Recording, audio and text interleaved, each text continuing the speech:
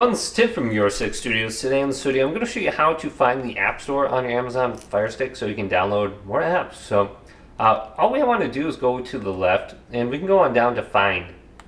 And if we go to Find, we have the option for App Store right here. We can open this up and then we can go to Featured. We can scroll on through here. We got different categories. And then we can go up to the top. We can go to Games. Then we have our app library if we downloaded something on here.